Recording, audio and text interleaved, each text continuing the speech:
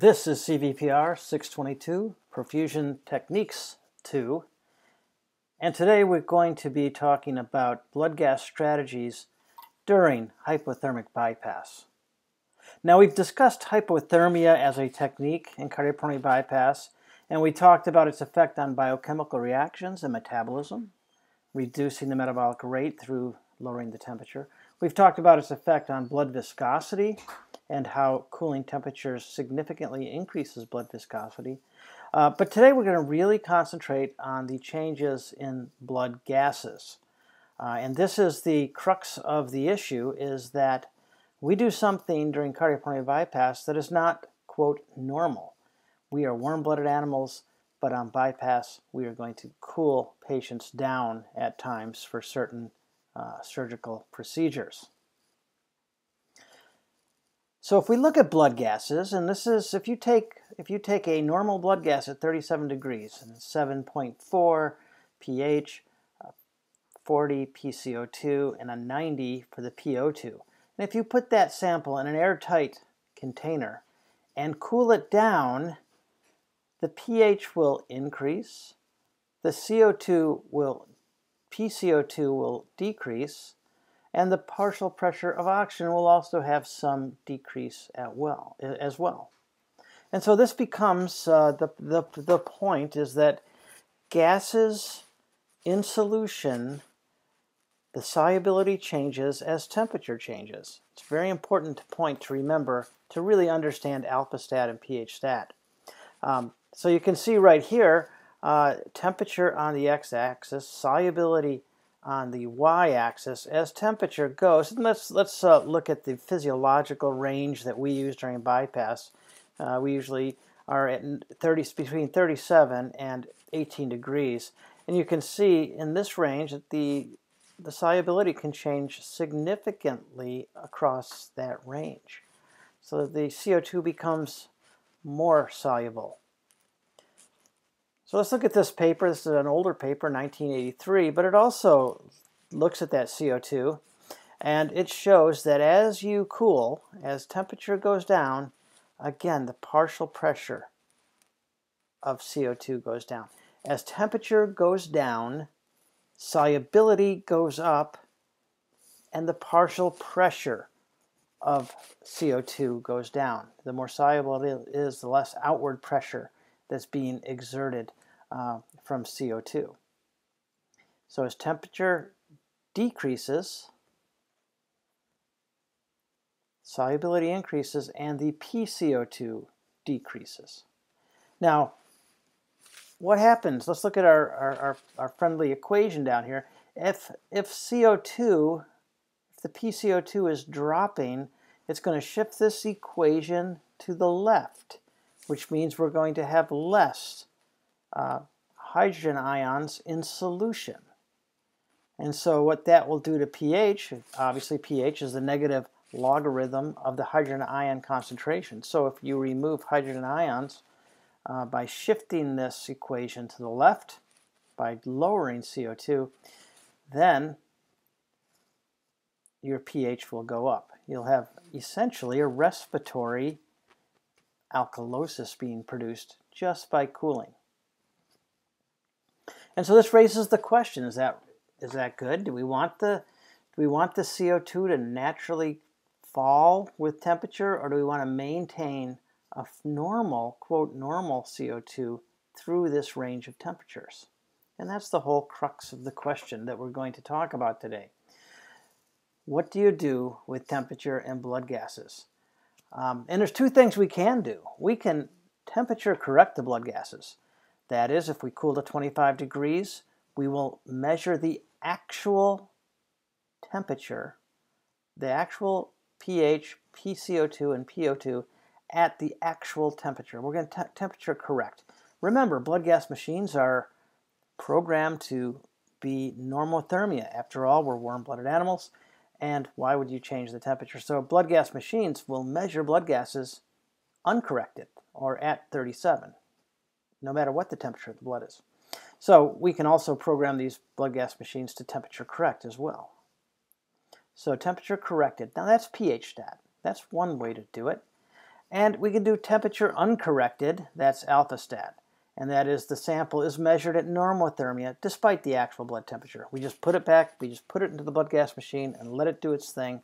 It's going to give us a blood gas based on a blood temperature of 37. Now, it may be 25 degrees, it may be 18 degrees, but we maintain normal blood gases in uncorrected form or normal blood gases in corrected form, and that can be very, very different values. So let's look at our homeotherm. That's we're warm-blooded animals. If it's mild outside, 77 degrees, San Diego weather, we're happy as a clam. We're at 37 degrees. Our blood temperature is normal. Our body temperature is normal. If the temperature goes down to 0 degrees, oh, we wrap up in scarves and put earmuffs on, and we're shivering, but our temperature is being maintained. That's what warm-blooded animals do. We maintain our normothermic temperature. And then what about if it's really hot outside? We start sweating, we loosen our ties, we fan ourselves, anything to cool off and maintain the temperature. But you can see through a wide range of temperatures, we maintain 37 degrees. Now, that begs a question. Sometimes during cardiopulmonary bypass, we use neuromuscular blockade to prevent shivering and cool a normally warm-blooded human being down in temperature. So, when we do that, again, the question is, should we have normal blood gases at the actual temperature or normal blood gases that are temperature uncorrected? And despite more than 40 years and 50 years now, probably with hypothermic bypass, this still remains a controversial topic, especially in pediatrics, less so in adults.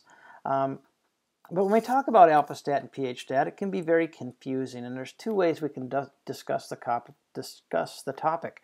We can discuss how you technically implement alpha stat and how you technically implement pH stat blood gas strategies, and then we can talk about what are the theories behind them. What are the biophysical, the physiological theories that would advocate for either alpha stat or pH stat strategies? So let's go back to our human here. Fortunately, there's other animal groups that we can compare ourselves to. So this is an alligator. It's a paloeotherm. It's one of the ectotherms, cold-blooded animal. And you can see their blood temperature, their body and therefore blood temperature really kind of is influenced heavily by the outside. When it's warm, they're warm. When it's cold, they're much colder. And when it's really hot, they're much warmer too. They are heavily influenced by the external temperature, and they're cold-blooded animals. Their blood goes with the environment, whereas we adjust our blood temperature accordingly through the mechanisms that we described earlier. So, given this, we see a wide swing in temperatures here. What does a paloeotherm do? What is their blood gas strategy? And well, what we have is a concept here. Let's look at water first of all, because what we're dealing with is a electrochemical basis that changes during cooling. So as you cool, going from 40 to 10 degrees, you can see that the neutrality of water changes, and that subsequently changes the pH. Remember, water is H2O, so it disassociates into hydrogen ions and hydroxyl anions, and that ratio changes with temperature. So the neutrality of water is changing along this line, where the hydrogen ions and hydroxyl anions equal each other, but in different ratios, in different amounts, and so you have a swing of in pH. Well, if you measure the blood in these animals, these paloeotherms, cold-blooded animals, their blood does exactly the same thing. It parallels this natural change. So as this alligator goes from a warm temperature to a cold temperature, his blood becomes more alkaline. Tracks along with the solubility.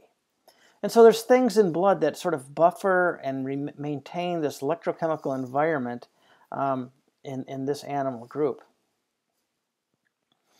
And so this has become one of the rationales for alpha-stat, is to maintain the electrochemical environment. That there's an ideal electrochemical environment inside the intracellular fluid of our cells, and it's keeping this hydroxyl and hydrogen ion ratio neutral. Now there is a amino acid, histidine, that's right here, that has an imidazole ring, and it has a degree of dissociation. This is referred to as alpha, and this is where we get alpha-stat from, of 0.55 in the intracellular compartments. And this remains constant despite the changes in temperature. So as the pK is changing with temperature, this dissociation is changing with temperature, the alpha is remained constant throughout that. So the electrochemical environment remains the same. And this is important. Remember, these histidine amino acids with this imidazole moiety are very, very prominent in the active sites of enzymes. And so, again, maintaining this electrochemical environment also influences the structure and the shape and the quaternary structure of this active site, which allows these enzymes to maintain their function,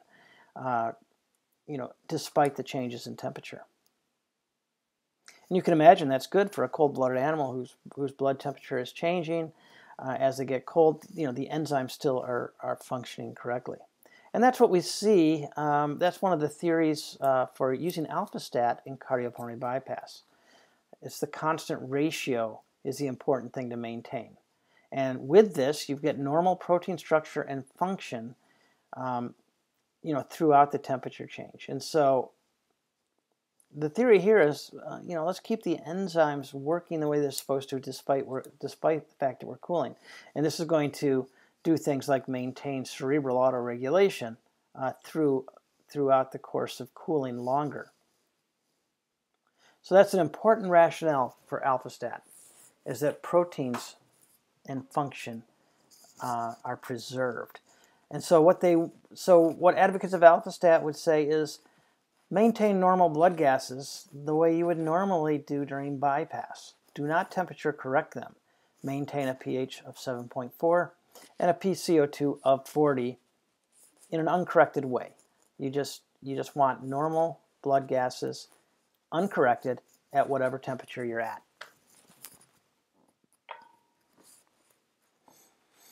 But there's another animal group we can look at too, if you're going to do comparative physiology.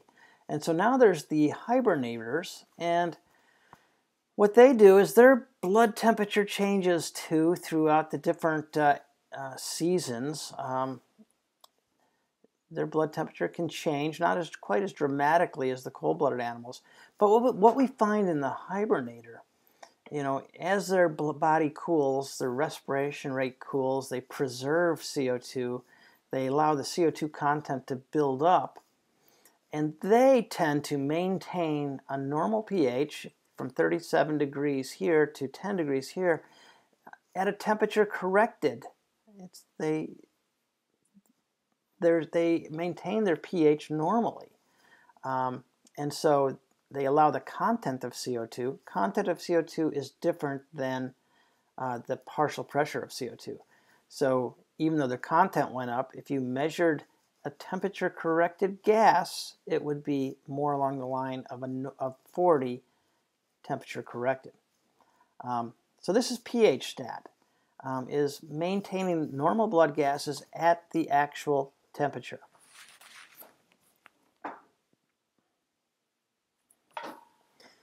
And so if you're doing deep hypothermic circulatory arrest, you may actually have to add CO2 into your gas line that ventilates your oxygenator to increase the CO2 content to maintain 7.40. From a technical standpoint, it's really important to have inline arterial blood gas management so you can really control that CO2. If you're titrating CO2 into your gas line, that is something that is not without hazards. You need to monitor pCO2 continuously online as you do something like that. But the rationale for pH stat is thought that the CO2, first of all, remember as you're cooling, we are shifting the oxygen hemoglobin dissociation curve to the left, making the affinity between hemoglobin and oxygen much stronger. So more CO2 is going to move that oxygen dissociation curve back to the right, allowing oxygen to be released from hemoglobin and made available to the tissue, even at cold temperatures. The other element is that CO2 is a potent cerebral vasodilator. The higher the CO2, the more cerebral vasodilation. And so it promotes a very high cerebral blood flow. Sometimes it's referred to as luxury cerebral perfusion, where the brain is getting more blood than it actually metabolically needs.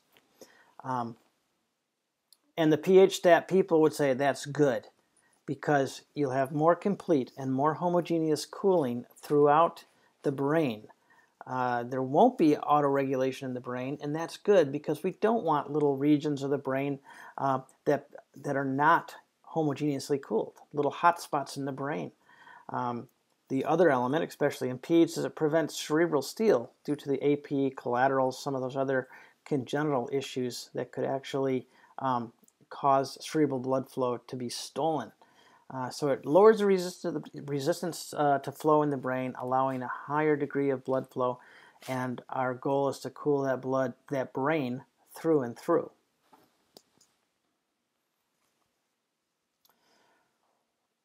So again, let's just rehash this. This is one of those concepts that you think you have it one moment, and then it's lost. And so I would go back to some of the resources that are on Blackboard that we have and look at it and keep thinking about this. It can be a challenge. It can be challenging to really get your head around these two concepts. But let's rehash it. For pH stat method, the goal is keeping pH 7.4, PCO2 of 40 at any given actual temperature. So it's a corrected sample. And sometimes you have to actually add CO2 in there to compensate for the increased solubility of CO2. You need to add more CO2 content in to bring the partial pressure up to allow you to do this. On the other hand, alpha stat method is to maintain pH in an uncorrected sample. It's technically easy. Run your normal ABGs based upon the results of the sample. So you are going to respond exactly the same on bypass. You run a blood gas. If the CO2 is high or if the CO2 is low, you're going to adjust your sweeps accordingly. So when talking about alpha stat and pH stat, it's important to understand the patient population. Are we talking about adults or neonates? What about the level of hypothermia? Certainly mild hypothermia, there's very little difference between alpha stat and pH stat because the temperature is not very different. And remember, alpha stat and pH stat all come together at 37 degrees. They're the same. And then it widens. Deep hypothermia, you will see some really significant differences between a actual temperature and a 37 degree uncorrected temperature. So, but that's really important when you're having these discussions. What degree of hypothermia are we talking about? And so in the adult patients, let's talk about them with moderate hypothermia. We do have some recommendations in this paper. It's getting a little dated now, but they say the clinical team should manage adult patients undergoing moderate hypothermia with alpha stat pH management, and that's a pretty clear, pretty strong level of evidence. Class 1, level A. So, and this is normal. Every place, at least in the United States, will use alpha stat management for adults using mild or moderate hypothermia. Again, class 1, conditions where there's evidence, general agreement, or both. And level A, data is derived from multiple randomized clinical trials. So very strong recommendations for alpha stat management in the adult for moderate hypothermia.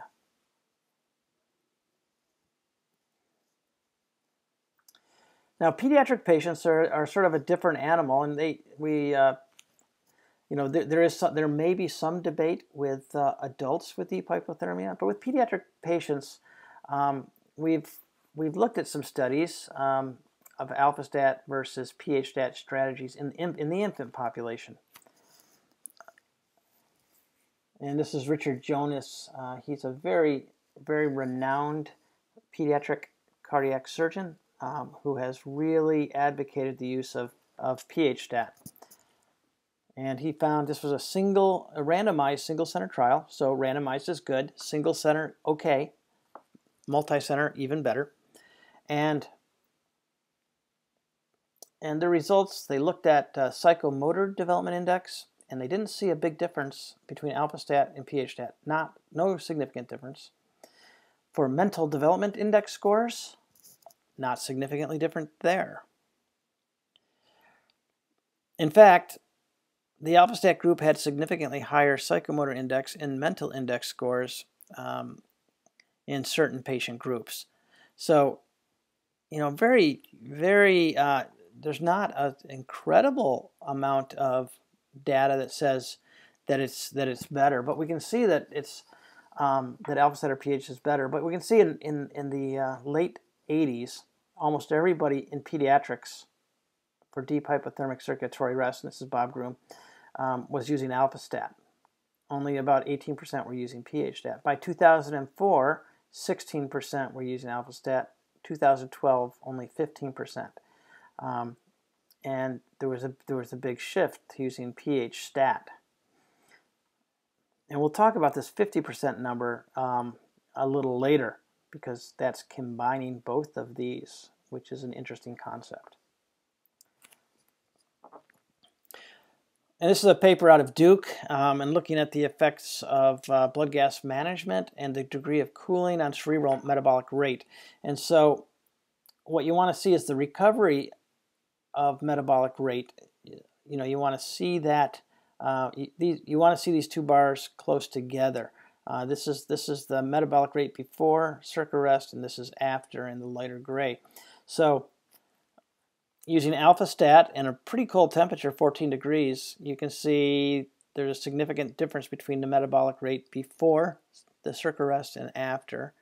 pH-stat, same, but if they actually combined, they did a pH-stat and alpha-stat combination, that they saw a much closer resumption of cerebral metabolic rate, which would suggest a superior technique. This was an animal study.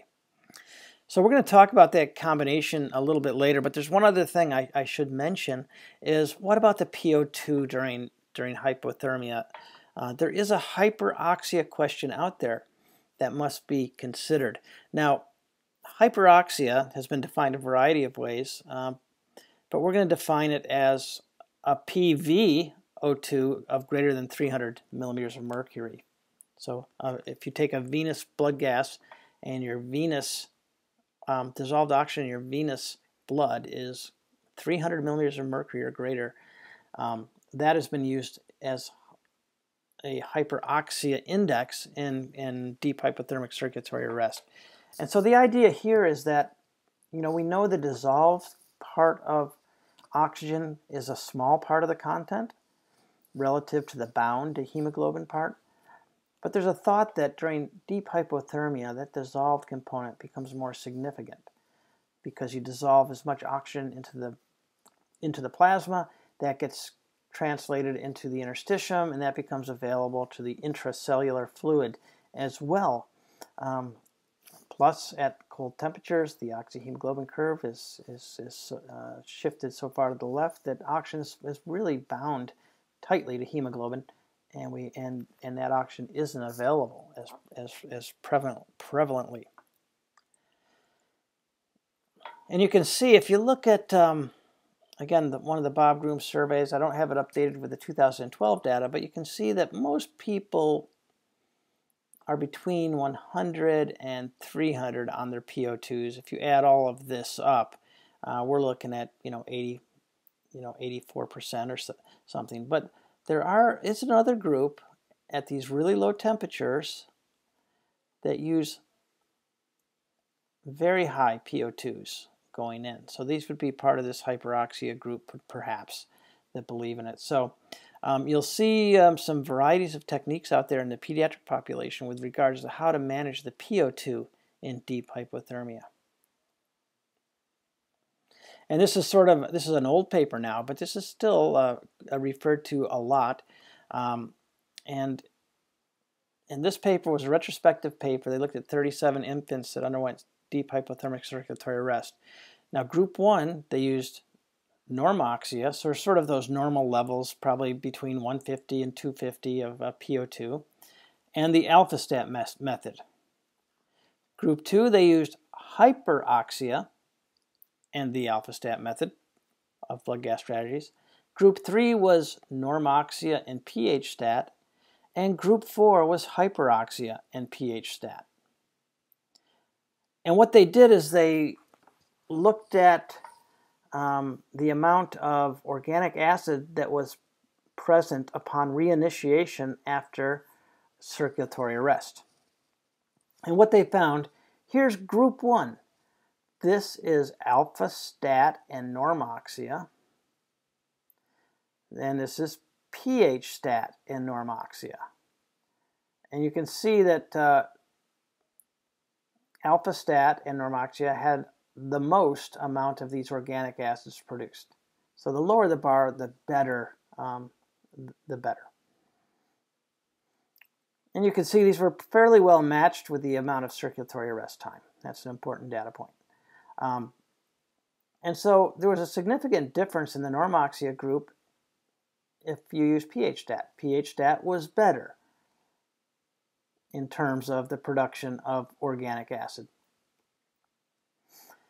In the hyperoxia groups, this is hyperoxia with alpha-stat and hyperoxia with pH-stat. And you can see alpha-stat with hyperoxia was as good as normoxia and pH-stat.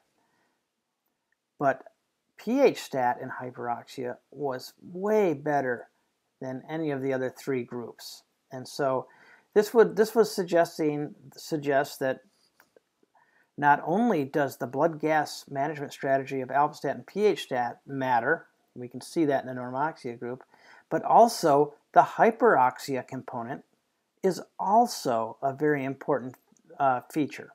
Now, this is a very controversial topic in perfusion. This is one of those controversies that we still have today. It's just, just because you see this, is there other untoward events with hyperoxia? Are we forming oxygen-free radicals at a greater rate using hyperoxia? And is that causing other damage that may be even more significant than an organic acid marker? So even though this is a 20-year-old paper, there's still a lot of discussions out there, especially in the pediatric community, about this.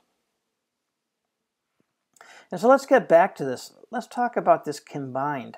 And that's an interesting concept. How do you combine alpha-stat and pH-stat together? Well, one of the ways we see is a crossover technique. So the idea that pH-stat, you increase the CO2 content as you cool to maintain normal blood gases, and that allows cerebral vasodilation, and that allows very even cooling of the brain in the neonate. And so places will use the pH-stat cooling to take advantage of that. Then, right before they circ arrest, they may cross over to alpha-stat. Once the brain is cold, then blow off some of that CO2, switch to a temperature uncorrected mode, and circ arrest in alpha-stat, and then rewarm in alpha-stat as well. And that has been a fairly common technique. Some places may not cross over. Maybe they'll pH-stat all the way into circ arrest and then rewarm using alpha-stat. So these crossover techniques, you can see 50% even in the course of this 8-year period was held constant. So that is a popular technique. Now, with the advent of NIRS monitoring has really penetrated, especially being used on a lot of these cases that use deep hypothermic circulatory arrest, either adult or pediatrics, has changed the game a lot, because I think it sort of blurred the two techniques of alpha-stat and pH-stat a little bit. Some people will allow their CO2s to rise maybe even above a normal rate for an alpha-stat measurement. But they'll monitor the oxygen saturations in the brain using NIRS, and they'll use techniques to optimize that. And so we used to see alpha-stat pH debates at every meeting, every perfusion meeting. We don't really see that anymore. I think we've settled into, hey, let's use alpha-stat for the adults. Let's use the addition of CO2, allowing the CO2 to go up, even in the adults. Maybe not a full-fledged pH stat, but sort of a hybrid pH stat as you cool the brain and as you monitor this parameter that can direct our interventions. So I'm looking forward to discussing this in class, and we'll see you then. And I hope everyone is staying healthy and safe.